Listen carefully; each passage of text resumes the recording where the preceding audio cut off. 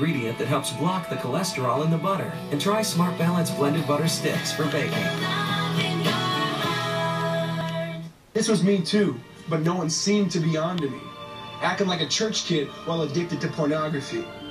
See, on Sunday I'd go to church, but Saturday getting faded, acting if I was simply created to just have sex and get wasted.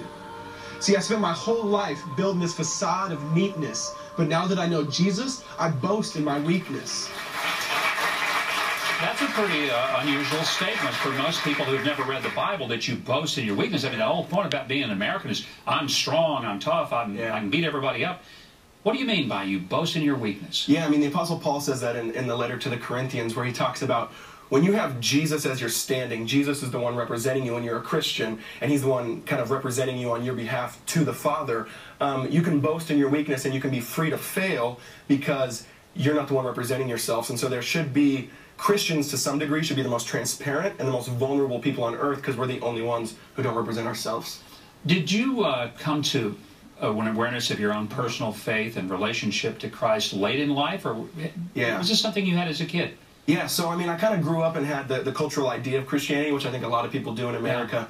But God really got a hold of my heart in college, which is why actually, you know, poetry is not my full-time job. What I do back home is we just planted and launched a college ministry in the Tacoma area, and that's why, is because God kind of got a hold of me then, and so I kind of want to go back to the campuses in the area and say, hey, this is why he's so awesome, and this is why he's better than maybe some of those other things that are calling you in college. Jeff, I can understand how this would really touch people who are college and younger people. Yeah. But has it been provocative to the point that people are mad at you? Have people criticized you because of what you said? Yeah, totally. There's been some staunch criticism, obviously. Where's it come from? From religious people, or? Yeah, I mean, it comes from everywhere, and that's the hard part, is I have to take the criticism. I have to say, okay, what am I getting criticism for just because I'm a Christian and Jesus said the same thing?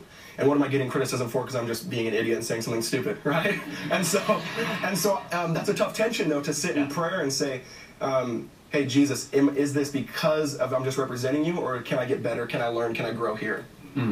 What's your long-term goal? What do you want to do with these YouTube videos? I mean, look, 22 million hits puts you in the stratosphere.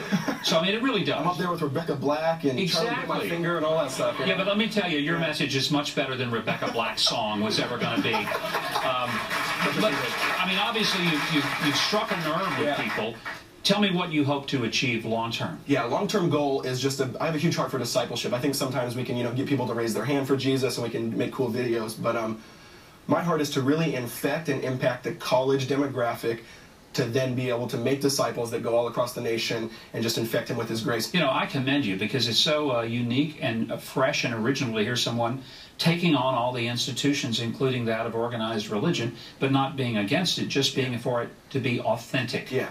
And I think all of us want that. Jeff, it's a real delight to have you. Thank you. Thank you very, very much.